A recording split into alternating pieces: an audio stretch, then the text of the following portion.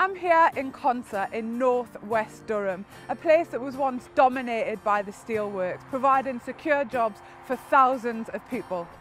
In 1980, it closed under Margaret Thatcher's government, and overnight 4,500 jobs disappeared. And now our communities face a further threat: years of austerity and wage stagnation.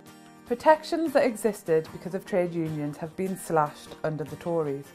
Often people have no say over their pay, conditions and the hours they work. I'm here to meet Colin. He's a trade union rep for a major retailer. So why are you a member of a trade union? If my voice is one voice, nobody will hear me. But if there's 10,000 voices, the employer has to listen to us. And what did your trade union do? We run various campaigns. We do like a Freedom from Fear in the Workplace campaign. We're also fighting for better pay. We're currently doing a campaign for £10 an hour minimum wage. Trade unions play a vital role in securing increases in pay, annual leave entitlement and rights like parental leave. I have invited along Dawn and Martin to talk about this a little bit more.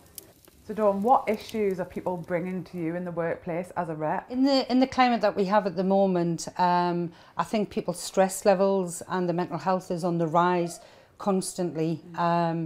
People are worried that they're going to have enough money to pay the bills and not knowing how secure the jobs are.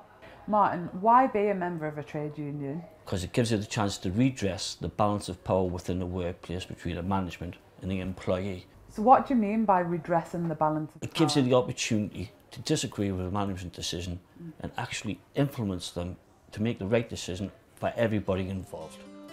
When workers are called in by text only to find out there isn't any work, when women are scared to tell their employers they are pregnant, it shows the balance of power has shifted far too much in the interests of company bosses. People deserve better. That's why a Labour government would introduce a minimum wage of at least £10 per hour, would ban 0-hour contract, and we'd make sure that everybody had equal rights from day one. A Labour government would set up a new department to protect the interests of workers and their trade unions, putting them in control of their conditions and pay. Only an economy that puts workers and trade unions at its heart will work for the many and not the few.